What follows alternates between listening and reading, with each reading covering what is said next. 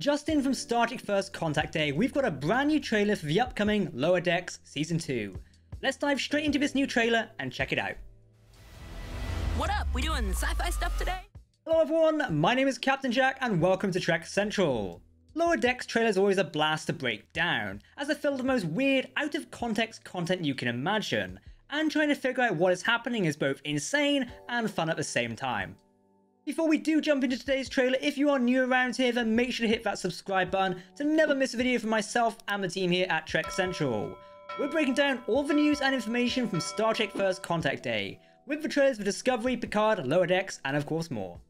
In the words of Captain Carl Freeman, warp me. Jumping straight into the trailer breakdown now, let's talk all about it. We're starting out with a lovely view of the Cerritos. Now we get a look at the Cerritos definitely not looking all sovereign since it's near destruction after the events of the last season's final. And yeah, this ship is massively growing on me. I cannot wait to see more of the adventures we will experience with this ship itself.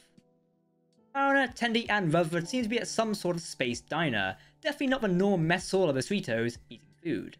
Mariner says, "What up, we doing sci-fi stuff today?" which may be as good as Picard saying he never cared for science fiction in an early episode of Star Trek Picard.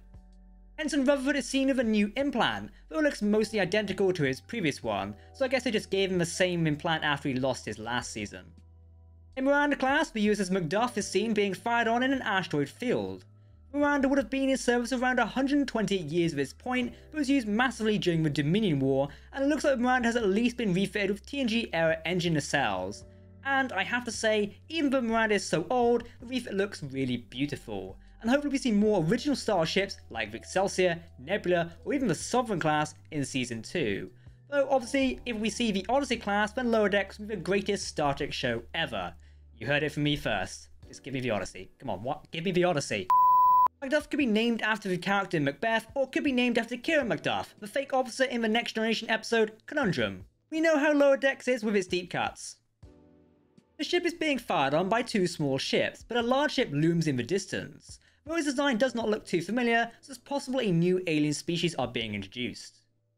Now we see two Genobulans, which is great because we need more of those in Star Trek. They're being attacked by a Mogatu. Mogatu were creatures from the TOS episode A Private Little War, and were essentially horned gorillas.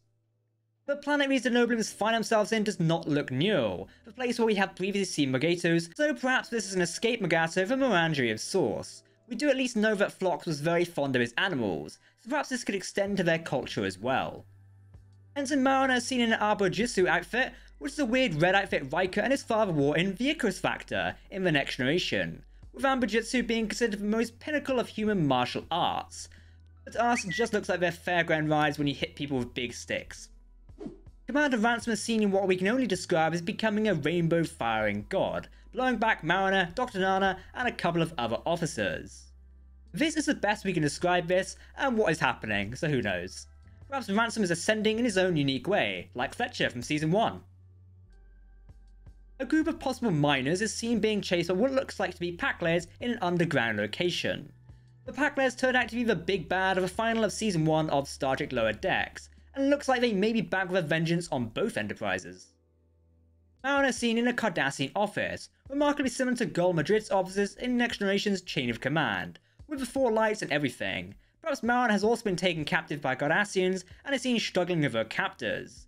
Maybe she simply offered a spare egg, and that's where the line was drawn, causing her to attack the captors rather than eating that disgusting food that was once offered to Picard. It definitely would be interesting to see how the scene has changed since the collapse of the Obsidian Order, and the damage from the Dominion War the Cardassians suffered. Perhaps Mariner simply got the wrong idea of imprisonment, remembering what she must have heard about Picard's stay with Madrid. Ensign Tendi and some Holy Jones looking aliens seem to be in a museum or collection place, being attacked by a swarm of lizard eels. Who knows what this is about? One of the artifacts in the boxes reminds me of the Abnorah from Star Trek Beyond, which might still be out there in the Prime Universe, as we all know that it was found in the Kelvinverse. Ensign Rutherford is seen screaming while holding his head, perhaps suggesting he could remember what happened to him during Season 1 and remembers the heroic sacrifice that Shax made to save his life. Shax may be gone, but he'll never be forgotten. Mariner is seen locked in the brig and is being visited by Tendi and Rutherford, and they all wonder how Boimler must be doing on his position on the USS Titan. Quick cut to Ensign Boimler and it's just screaming as the Titan is thrown into another life or death situation, being attacked by a horde of ships while moving towards some sort of spatial anomaly. I'm starting to think this jam session's got too many licks and not enough comp. I'm starting to think this jam session has too many licks and not enough comps, is said by Riker. But what does that even mean? Both us and Formula want to know. If you know jazz, please let us know what too many licks and not enough comps means in this situation. We really don't know where the hell this comes from, to be honest. I adore Lower Decks Riker, and yes, he may be jazzed up a little more than we remember, yet he still screams Riker to me. Jonathan Frakes is doing a fantastic job, and hopefully we get to see a lot of him in Season 2 of Lower Decks.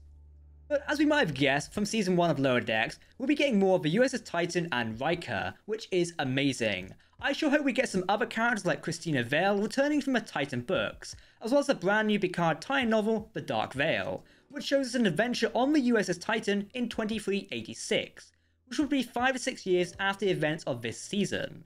Now that may be the end of Star Trek Lower Decks Season 2 trailer, but we did get some extra news. Season 2 of Star Trek Lower Decks is coming soon via August 12th to ParamountPlus in the United States, CTV Sci-Fi and Crave in Canada, and available internationally on Amazon Prime Video.